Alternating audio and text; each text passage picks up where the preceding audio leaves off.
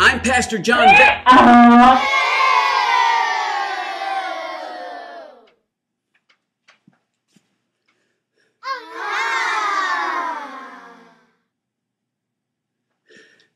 I'm Pastor John Baird, and I want to welcome you to the Way, the Word.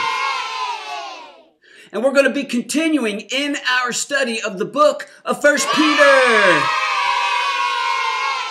And we're going to be in 1 Peter chapter 5, the first 7 verses. Hey, the reason for those donkey sounds is because of the title of today's message. The title of today's message is, Jesus is the King and we are the donkey. Now, many of you may remember Corrie ten Boom. She's that famous Nazi Holocaust survivor, and she wrote that famous book called The Hiding Place. One of the more popular books in recent history. And in her life, the Lord really used her in remarkable ways. She traveled the world and shared her story with many people. She talked about the many lessons that she had learned during those years in the Nazi concentration camp. She talked about how the Lord had brought her through.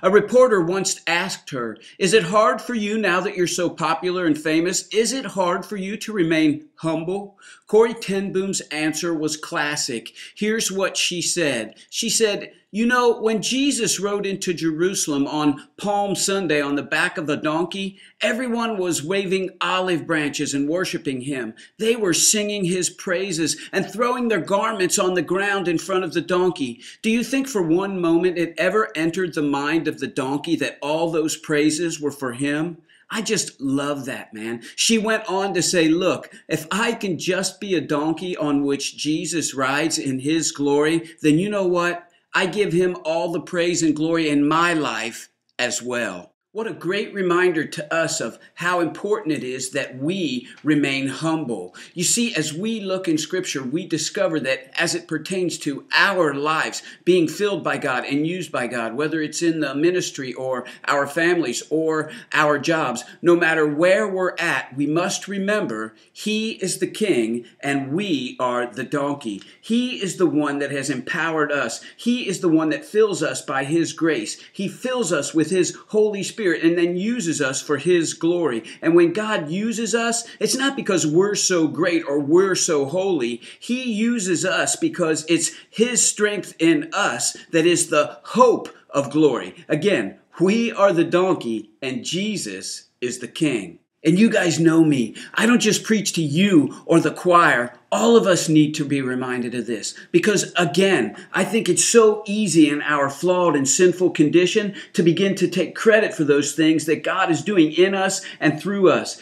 For example, we can become proud. Maybe it's our position in a big company or our position in church leadership. Maybe our position in the community and people look up to us. Maybe you're in a position where people have to follow your lead. And it's so easy in that to start thinking of ourselves as self-reliant, self-dependent. And so it's easy for us to think, hey, it's my energy or my resources or my hard work. We can also become proud because of possessions. Maybe God has blessed you with some material things, and sometimes we can begin to take credit for having acquired those things. But what we really need to see is that God has blessed us with those things, and He has made us stewards over those things. God has given us those gifts so that we can help others and serve others so that the kingdom of God may prosper. There are all kinds of things in which we can become proud and arrogant. And in our hearts, we need to be careful of that. We really need to be on guard against that. Some people are proud because of their accomplishments, whether it's letters after their names or titles before their names or things that they've done in their lives, the high points. And so often we can focus on those things and we're quick to let other people know who we are. There's this famous story about Muhammad Ali. He was on an airplane and the flight attendant told him to buckle his seatbelt. Muhammad Ali told the flight attendant, "Superman don't need no seatbelt." The flight attendant told Muhammad Ali, "Hey, Superman don't need no airplane either." It's the same for you and I today. Sometimes we just need to be put in our place. Actually, the word humility it literally means to know your place. And in our text this morning, we find Peter reminding us just what our place is and what our place isn't. Like a gardener, Peter comes to the soil of our hearts and he begins to root out, if you will, those areas and issues that are unpleasing to God. He also shows us areas in which we need to grow. And so Peter's exhortation to us this morning, it really is, hey, we are the donkey and Jesus is the king. Check it out as Peter begins in verse 1. To the elders among you, I appeal as a fellow elder and a witness of Christ's suffering, who also will share in the glory to be revealed. Be shepherds of God's flock that is under your care, watching over them, not because you must, but because you are willing, as God wants you to be, not pursuing dishonest gain, but eager to serve, not lording it over those entrusted to you, but being examples to the flock. And when the chief shepherd appears, you will receive the crown of glory that will never fade away. It's interesting that in a chapter that deals with humility, the very first group of people that Peter addresses are those in leadership, specifically and in context, people who are in church leadership. He starts the chapter out in verse 1 by saying, to those elders who are among you, I exhort you. The word elder is synonymous with the word pastor. Elder, pastor, the word means the same thing in this book. And essentially, an elder or a pastor is one who oversees the spiritual climate of the church. And so Peter addresses the spiritual leaders here. He's encouraging the spiritual leaders to have humility. Even though the first group of people that Peter addresses here in these verses are spiritual leaders, the leadership principles set forth in these verses are so profound and timeless that they're applicable in virtually any leadership setting, whether it's in your home, at your job, or your private business. Again, these verses are so relevant, timeless, and profound that they're really applicable to all of us. And so the first thing that Peter reminds us of is that as leaders, we need to have a humble mindset. And so when it comes to areas that we all need to grow in, number one, we all need to have a humble mindset. In verse 1, Peter says, I exhort you as a fellow elder and as a partaker in the glory that shall be revealed.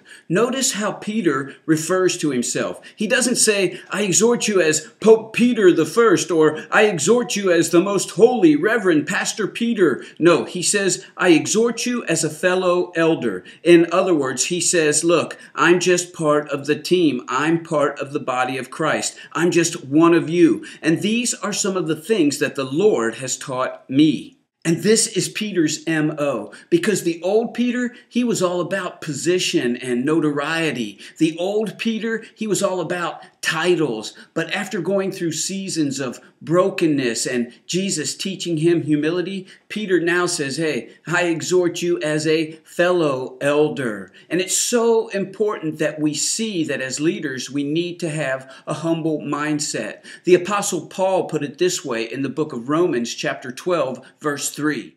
For by the grace given me, I say to every one of you, do not think of yourself more highly than you ought. In other words, we are just part of the team. We're part of the body of Christ. And we get to join God in His kingdom. We get to join God in His purpose. And both Peter and Paul are telling us today, it's God that gives us the strength to do what we do. They're both telling us, hey, you shouldn't be too quick to put yourself on a pedestal. We shouldn't be too quick to think of ourselves better than what we really are. The true account is told of Christian Herter, the one-time governor of Massachusetts. He was out one time campaigning, and he was trying to raise support. And he had a busy morning filled with speaking engagements. It gets to be about 7 o'clock in the evening, and he's at another speaking engagement. This time it's at a church, and he's absolutely exhausted. And it just so happens that at the end of this speaking engagement, that this church is putting on a barbecue. And so he gets in line, he grabs his plate, plate, and there's this lady giving out chicken to everyone. So she gives him a piece of chicken, and he looks at her and he says, listen, I'm really sorry, and I don't mean to bother you, but I'm so hungry. I've had such a busy day. Do you mind if I have 2 pieces of chicken? And she said, hey, I'm sorry, sir. Our policy is everybody gets 1 piece of chicken. That way everyone will get one. So he pulls out the big guns and he tells her, hey, look, do you know who I am? I'm the governor of this state, and I would really like another piece of chicken. The lady looked at him and she said, well, do you know who I am?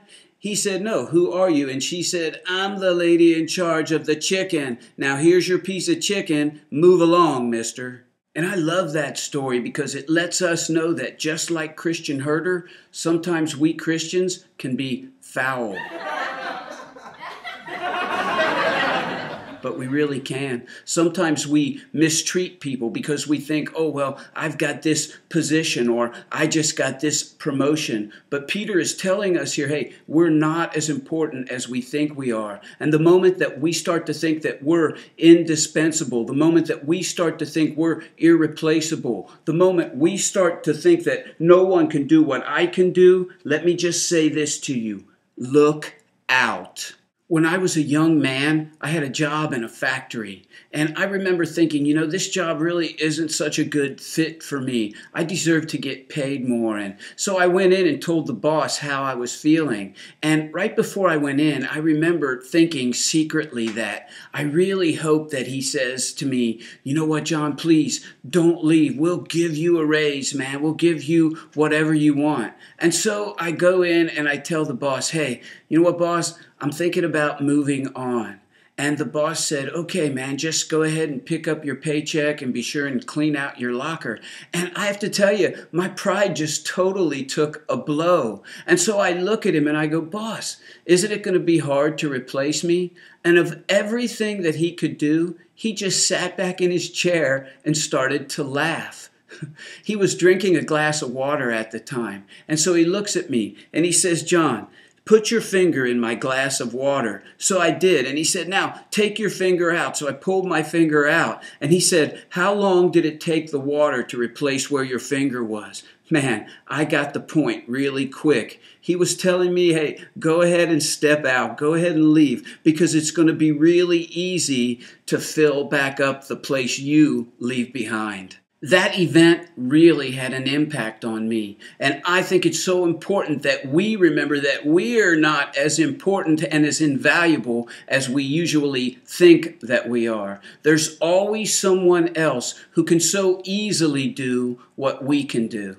A few weeks ago, I had this wonderful opportunity to go downtown and meet with pastors from all around the Cincinnati area. It was really quite refreshing. And I was talking to this one pastor, and he said to me, you know, being a pastor, being in ministry, it's really like a shark's tooth in a lot of ways. There's always another tooth right behind it. And his point was there's always someone else. And just when you begin to think you're so important, just when you begin to think that everything hinges around you, you discover that no, the Lord can move, man. The Lord can take you out, and the church will keep going on just as it has done all these centuries. And so Peter reminds us that we need to have this mindset of humility. I'm just a fellow elder, he says. I'm just part of the team. I'm not lording it over you. I'm not trying to say that I'm more important than you. And so just what is this humble mindset? Well, the humble mindset realizes that the gifts that we have and the positions that we have and the things that we get to do for God's glory, that those things are 110% a gift of God's grace. It has nothing to do with us. So therefore, the humble leader, the humble Christian says, okay, God, I'm giving you the glory. I'm going to worship you and praise you. I'm going to rely upon you because you are my source in everything. I am filled with a sense of wonder and thankfulness because you're letting me do the things that I'm doing. Do you want to walk in a humble mindset? Well, when you think of the humble mindset, what you have to do is you have to consider Jesus. Look what the Apostle Paul said in the book of Philippians chapter 2, verses 1 through 4. Therefore, if you have any encouragement from being united with Christ, if any comfort from his love, if any common sharing in the Spirit, if any tenderness and compassion, then make my joy complete by being like-minded, having the same love, being one in spirit and of one mind. Do nothing out of selfish ambition or vain conceit. Rather, in humility, value others above yourselves, not looking to your own interests, but each of you to the interests of the others. And then he goes on to say in verses 5 through 8, in your relationships with one another, have the same mindset as Christ Jesus, who, being in very nature God, did not consider equality with God something to be used to his own advantage. Rather, he made himself nothing by taking the very nature of a servant, being made in human likeness, and being found in appearance as a man. He humbled himself by becoming obedient to death, even death on a cross. The humble mindset pursues after Jesus. It's all for you and by you, God. And so when it comes to areas that we all need to grow in, Peter says, number one, we need to have a humble mindset. And number two, we need to have a humble motivation. All we have to do is look again at verse 2, where Peter says, just don't do anything out of compulsion. Do it willingly. He says, don't do it for dishonest gain, but eagerly, not as being lords over those who are entrusted to you, but being examples to the flock. Check it out. Peter is telling us that as leaders, as Christians, we need to check our hearts. What is our motive? Why are we in this position of leadership? Why are we ministering as Christians? Why are we doing what we're doing at our jobs and in our families? What is our motivation? What is our purpose in doing that? Is it for our own gain? Is it so that we can get ahead? Is it so that we can make a name for ourselves? Are you just using that company you work for? Or is our mindset one of humility? Is our motive one of humility? Hey, I'm in this to help others. I'm in this to serve others. And this is so challenging and applicable to all of us. And since I'm a pastor, of course, I'm going to put it in a Christian kind of a context. And I'm going to tell you right now that not everyone who serves in a church is there necessarily for all the right reasons. Not every leader who serves in the church is there for all the right reasons. That's not me giving my opinion. The scripture says that that's going to happen, and it really is a sad truth. Peter is telling us here that some people will use the ministry out of compulsion. They will use the ministry for dishonest gain. Maybe they like the recognition. Maybe they like the attention. Maybe they use that ministry as a platform for their own agenda. Maybe it's to advance themselves. Maybe it's to advance their family. Maybe it's to advance just their core group. He tells us that some would even use the ministry so that they could become well off financially. It's sad to say that we've seen many examples of this in our world today. Many in ministry, some TV preachers, or maybe it's just those well-known pastors from those really big churches. But many in the ministry today, they're not in it to serve the people. They're in it so that they can become well-known and get rich. Again, it's just one of those sad truths, but it's a truth we need to discern. It's a truth that we need to be aware of as stewards of God and as citizens of his kingdom. We must walk in forgiveness, but we must not allow ourselves to turn a blind eye to this. As Paul would say in the book of 2 Corinthians chapter 2, verse 17, unlike so many, we do not peddle the word of God for profit. On the contrary, in Christ, we speak before God with sincerity as those sent from God. Jesus himself warned us against those kinds of leaders. He warned us against those kind of leaders who walked in spiritual authority, but used that spiritual authority for themselves. And he tackles this directly in the book of Matthew chapter 23 when he talks about the Pharisees. Man, if there was ever a group of people who struggled with this issue of pride, it was the Pharisees. They did everything that they did so that other people would look at them. They wanted everyone to think that they were so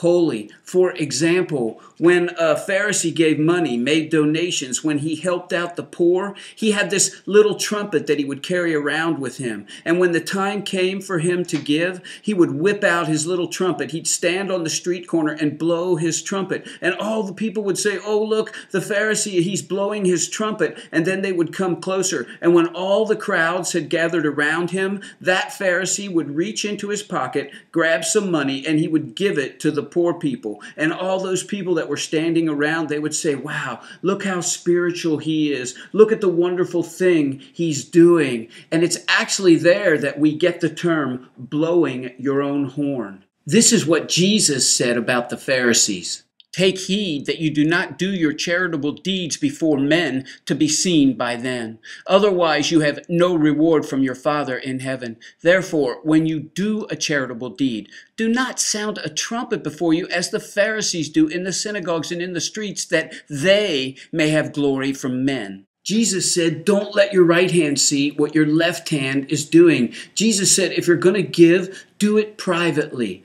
According to William Barclay, the Talmud describes 7 different types of Pharisees. 6 of the 7 are bad. The shoulder Pharisee, who wore all his good deeds and righteousness on his shoulder for everyone to see. The wait a little Pharisee, who always intended to do good deeds, but could always find a reason for doing them later, not now. The bruised or bleeding Pharisee, who was so holy that he would turn his head away from any woman seen in public, and was therefore constantly bumping into things and tripping, thus injuring himself. The humpback Pharisee, who was so humble that he walked bent over and barely lifted his feet so everyone could see just how humble he was. The always counting Pharisee, who was always counting up his good deeds and believed that he put God in debt to him for all the good he had done.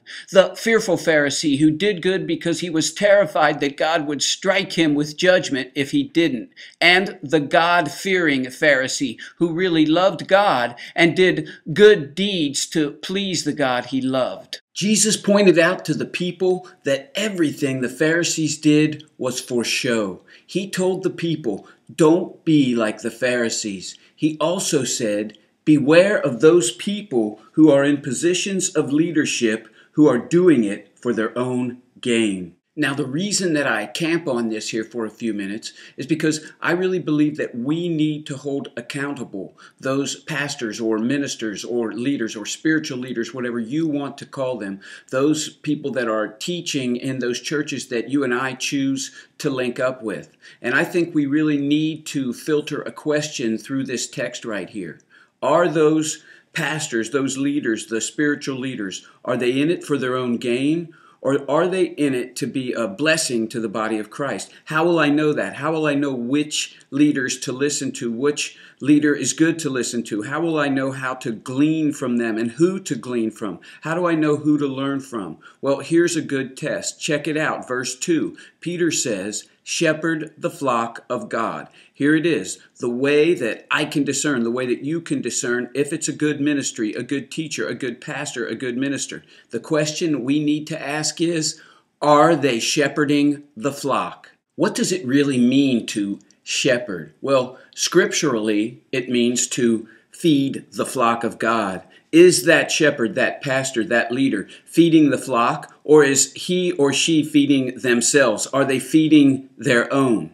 So where do we see this? Where do we see Jesus talking about this? Well, in the Gospel of John, chapter 21, Jesus told Peter, feed my sheep.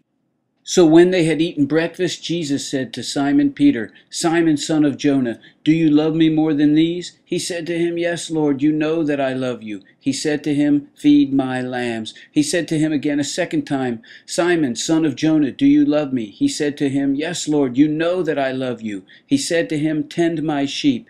He said to him the third time, Simon, son of Jonah, do you love me? Peter was grieved because he said to him the third time, do you love me? And he said to him, Lord, you know all things. You know that I love you.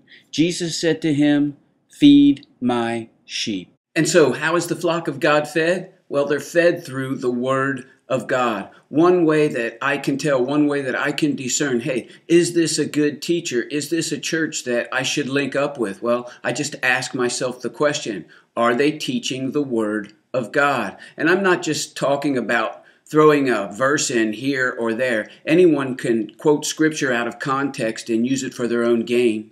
A person can take scripture out of context and really make it say whatever they want it to say, again, for their own gain. There would be no other reason why someone would do that. You can take the Bible and preach all kinds of heresy with it. And so understand, when I talk about feeding the flock here, I'm talking about faithfully, diligently, systematically going through the Word of God, plunging into the Scriptures, knowing what the Word of God has to say. And if that ministry, if that teacher, if that pastor is doing that, teaching the Word of God and equipping the saints for the work of the ministry, well, then that's a pretty good indication of what Peter is saying here. It's a pretty good indicator that that pastor, that leader, not only is teaching the Word of God, but that they are following the Word of God. And listen, the flock, they have a responsibility in this too. All Christians are called to grow in Jesus' image. The Scripture calls for all Christians to not just partake of the milk of God's Word and remain spiritual babies who always depend on someone else to feed them, but to grow, to be able to partake of the meat of God's Word and grow. Just as we grow in the physical, we learn to feed ourselves. But even though we can feed ourselves spiritually, that never negates the responsibility of the shepherd, the church leader, to feed the flock. But if that church leader's whole thing is not feeding the flock, but yet fleecing the flock, well, then you know what? You need to be careful. Remember, God is watching you too. He's saying, hey, what kind of steward are you? Do you really know what's going on inside of the church you attend? And if you know things are happening that aren't right, why are you there? And Peter is telling us today in these verses, hey, it's out there. They're out there. There are ministers and pastors and leaderships, family leaderships. They're all out there, man, and they are fleecing the flock. And one of the ways that you can tell a church like this or a church leader who's like this is they're always talking about money. Their whole idea of ministry is to gain. It's to accomplish their own goals and their own purposes rather than like Peter in our verses today, hey, I'm just part of the team. We're all part of the body of Christ and we're all here for the furtherance of God's kingdom. We want to equip you to use your gifts and your talents for the glory of God. And one of the reasons that this touches my heart is because I have a burden for the body of Christ, for the people of God. And as a pastor, I'm constantly praying, God, help me be a pastor that feeds the flock, who's there for the flock, not just spiritually and emotionally through my prayers, but physically there for them when they need me. And one of the reasons that I share this with you here today is because maybe the closest that you get to church is watching this little cable TV show that I do right here. And maybe it's come to a point now where you say, hey, I'm tired of Pastor John and all his corny jokes, man. I'm moving on. I'm going to go ahead and find something else. And if that's the case, well, I want you to remember what Peter is saying here in these verses today, what God is telling us through Peter in these verses today. Wherever you go, make sure that it's a place that teaches God's word, a place where you're allowed to use your gifts, where you get to take part in serving others. Beware of those places that are there to fleece you and use you and to gain financially from you. And understand my heart here. It's good to spend time with other believers. If you're not a member of a church, find a good church or maybe a good small group and join in and be part of the fun of all that. Be part of the body of Christ. And once you do that, remember this. You can still watch the show, okay? And so Peter tells us, hey, beware of those leaders, those churches that are in it for their own gain. And then in verses 5 and 6, he tells us, in the same way, you who are younger, submit yourself to your elders. All of you, clothe yourselves with humility toward one another, because God opposes the proud, but shows favor to the humble. Humble yourselves, therefore, under God's mighty hand, that he may lift you up in due time. And so Peter After calling spiritual leaders on the carpet, he then invites everyone to join on the very same carpet. Uh-oh. He says, okay, this doesn't just apply to spiritual leaders or just to pastors or those who are in church leadership. He says this applies to all of us. He tells us we need to be submissive one unto the other. And then he says, be clothed with humility. I love that phrase, be clothed with humility. I did some research on that phrase, and what I found just blew me away. Check this out. Be clothed with humility. Do you know what it literally means in the Greek language? It means to be wrapped in the clothing of a slave. Question: where else did Peter see a spiritual leader wrapping himself in the clothing of a slave? Anyone? Well, the Last Supper, of course. In the Gospel of John, chapter 13, verse 4, it says that Jesus got up after supper. He took off his outer clothes and wrapped himself in a towel. Why a towel? Because a towel was what the slaves in the ancient world wore. Back in the old days when Peter was alive and Jesus was ministering, when you went into someone's home, the tradition was that they would have a slave there who would come and wash your feet. The reason for this was that in the old days they all wore sandals and your feet would get extremely dirty from walking on those old dusty, rocky roads. It was actually considered to be the lowest form of servanthood. And there in John chapter 13, we find Jesus wrapping a towel around himself, again, the clothing of a slave. He gets a basin of water, and then one by one, he washes his disciples' feet. And when he was done, he told them in verses 12 through 17, "Look, I have done this as an example for you. If I have done this for you, and you consider me to be not only your rabbi, your teacher, but your Lord and God, then you now need to go and wash the feet of each other and others." My brothers and sisters, all of you believers who are watching the show today, understand this is exactly what God calls us to do. We're called to look for opportunities to serve other people, to minister to other people, not only with our words, but really more with our actions. We're called to go out of our way for the sake of others. To have this humble mindset and motivation means that we are washers of feet. Is there someone in your life whose feet you can wash? Maybe a family member, a friend, or a coworker. Is God putting someone on your heart today? Someone he wants you to serve so that they can see him through your actions. Peter says everything we do needs to be filtered through this humble attitude. Why? Why does Peter tell us that this humble attitude is so important? Here's why. Verse 6, because God resists the proud, but gives grace to the humble. Man, how true is that verse? It is so true. And haven't we seen it as we've walked through life? God really does resist the proud.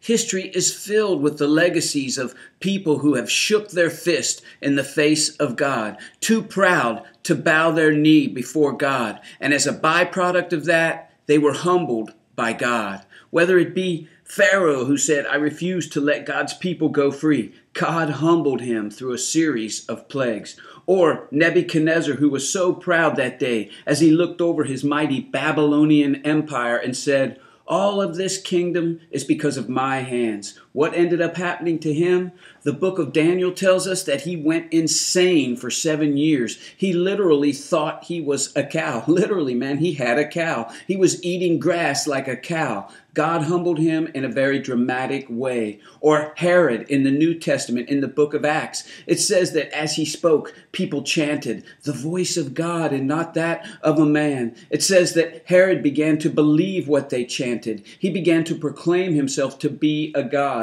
He wore very bright garments so that the sun would shine on them and it would look like he was glowing. What happened to him? The book of Acts tells us that worms ate him and he died. History is filled with the stories of proud men and proud women who were humbled by God. They were either humbled or they ended up like Herod.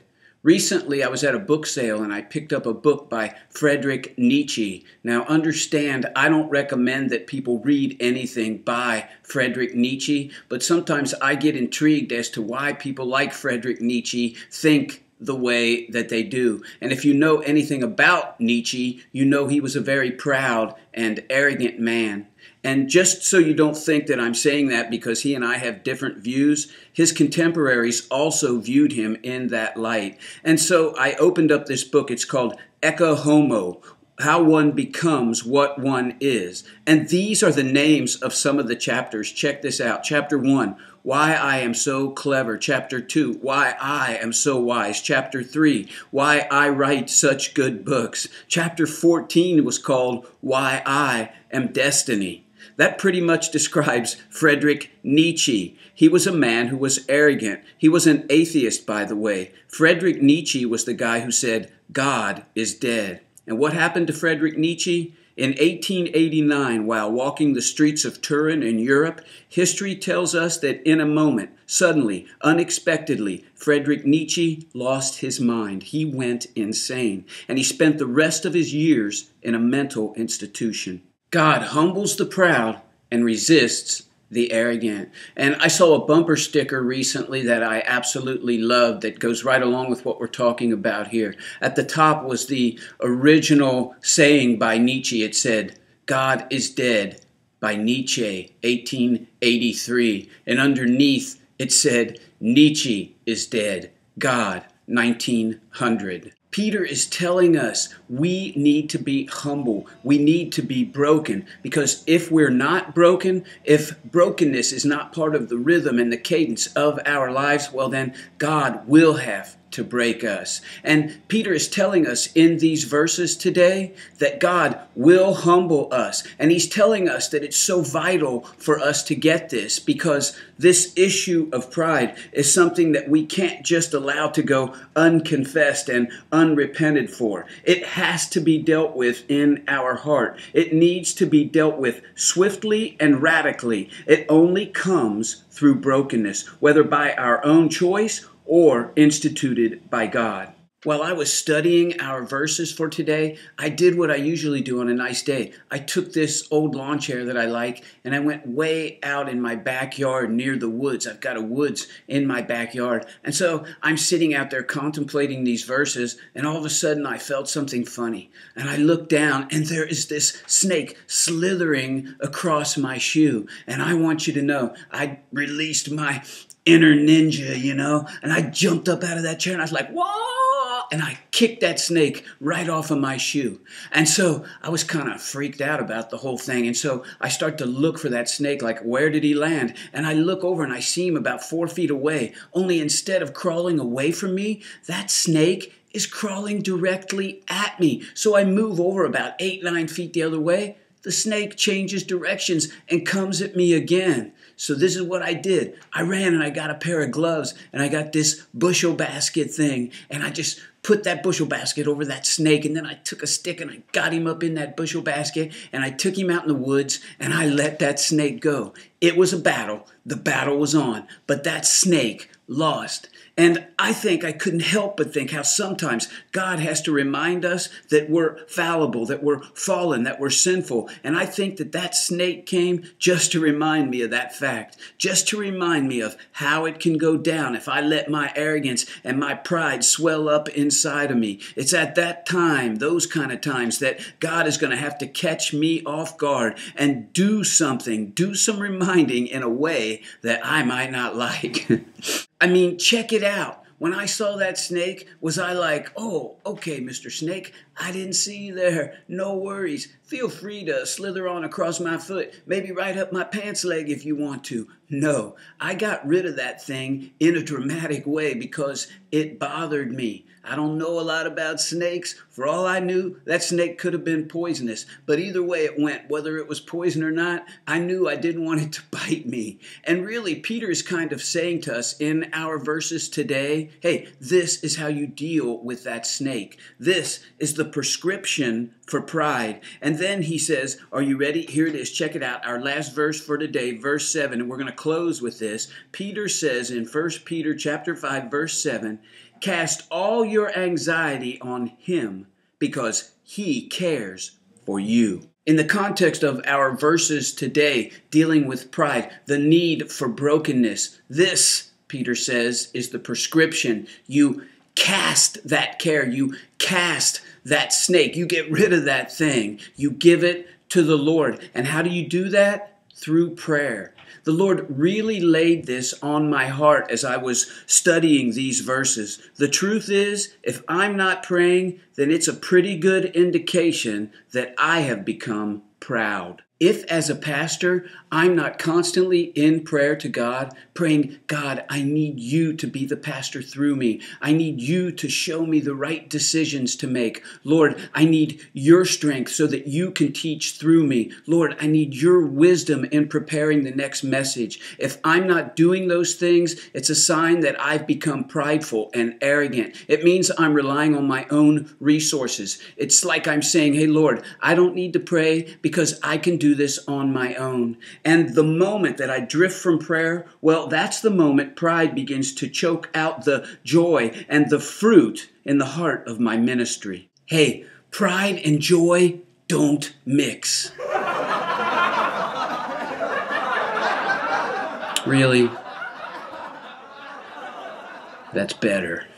But listen, it's the same for every believer watching today. If you want to know if pride and arrogance are creeping into your life, take a good look at your prayer life. It's impossible to be arrogant and at the same time be on your knees. It's when we come before the Lord and we realize just who He is, His glory, His grace, His grandeur. It's then that we fix our eyes upon Jesus and His sacrifice. And we realize, first of all, our inadequacy and our inability. And secondly, that it's His sufficiency and His strength that can flow through us. Just ask Isaiah. If you look in the book of Isaiah, the first 5 chapters, you see a man who initially, at least, seems to be relying on his own resources. The first 5 chapters, it's nothing but judgment. Woe unto you, and woe unto you, and woe unto you. It's a chapter that's just filled with woes. You would think that Isaiah was riding a horse or something. There's so many woes. But then, in Isaiah chapter 6, Isaiah prays. He comes before the Lord because he had a vision of the Lord. And he says, I saw the Lord high and lifted up, and the train of his robe filled the temple with glory. And the angels were crying, Holy, holy, holy, Lord God Almighty, who was and is to come. And Isaiah's response to this vision is totally the opposite of the things he was saying in the first 5 chapters. Now Isaiah says this, Woe unto me. He calls himself undone. He says, I am a man of unclean lips. Isaiah was broken before God. He was broken in the presence of the Lord. And it's the same for us when we take the time to get on our knees and confess our sin. Confession in the Bible means to be in agreement with God. That means that we're in agreement with God that what we've done is sinful, that it's unpleasing to God. Arrogance and pride, those things are unpleasing to God. They are sinful in the eyes of God. God calls us to a walk of humility, and He tells us in our verses today, hey, it's not so hard to do. God says, just cast your cares upon me. Don't try to carry the weight of the world on your shoulders because you're just going to get stressed out. You're just going to get prideful and arrogant. You and I, we must learn to be dependent on the Lord. Jesus said, come to me, all you who are weary, who are burdened, and I will give you rest. Jesus says, hey, come, learn from me because I am humble. Jesus says, it's then that you're going to find the rest you need for your soul. As a young man, a carpenter from Nazareth who was at the same time God Almighty, Jesus would turn the other cheek. Jesus would minister to the least and the lonely. Jesus spent time with a broken prostitute. It was Jesus who would touch a leper. It was Jesus who would wash the feet of his disciples. That means he washed even the feet of Judas, the one he knew would betray him. Jesus, the one who knew no sin, became sin for us that we might become the righteousness of God. My friends, it's not until someone comes to Jesus that they can really learn what humility really is.